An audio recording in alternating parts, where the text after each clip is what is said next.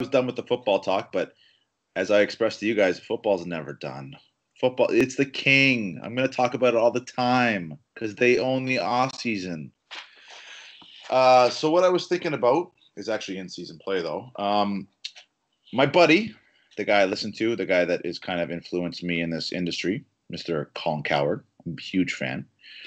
He talked about the changing of the guard in sports, about football is a passing league and all of this good jazz, and the old saying that this saying is archaic of offense wins games, defense wins championships. That's archaic.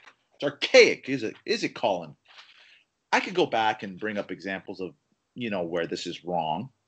I'm not going to, but I will start in the 2000 era where we had I'm not even going to start with the 2010 where we had New England that won with defense. The Indianapolis Colts finally won when they got a defense. The Steelers only won when they had defense.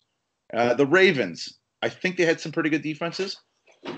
But then the game changed, I would say around 2010, 2011. But from that point on, when you say, well, it's a passing league. Yeah, okay, you need passing. But let's think about it. Let's think about the champions. The Green Bay Packers. Aaron Rodgers wins one Super Bowl when he has a great defense. The Denver Broncos had Peyton Manning for 4 years. 3 years they were an offensive juggernaut. 1 year they were a great defensive team. Guess what year they won? The New England Patriots went 10 years without winning. And why did they win? Because they rebuilt their defense. They won in the early 2000s because of their defense. Not just because of Tom and because of Bill. Because of their defense. He lost all his guys. Richard Seymour, Teddy Bruschi. He gets good defensive players back. He wins. Look at this year. The Tampa Bay Buccaneers with the second best quarterback absolutely steamrolled the Kansas City Chiefs with the better offense because they had a defense and a running game. The biggest example against my point is the year before when the Chiefs beat the Niners. An offensive team beat a running game and a defensive team. Except for 3.5 quarters, the Niners were by far the better team. And the only reason the Chiefs had a chance to win was because some running back I've never heard of. If you guys can help me with the name, that'd be great. Williams, I don't know who he was. He kept them in the game. And guess who else did? Their defense. I know it's a passing league. I understand quarterbacks are important. But to sit there and tell me that passing is the way to win championships.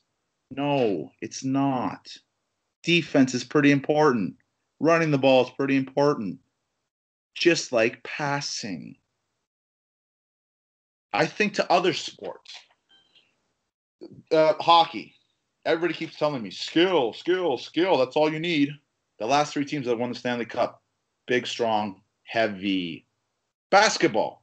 Who won the championship last year? The Lakers. With like 4 7-footers on their team. Nobody could score on them. But what about the Golden State Warriors before them?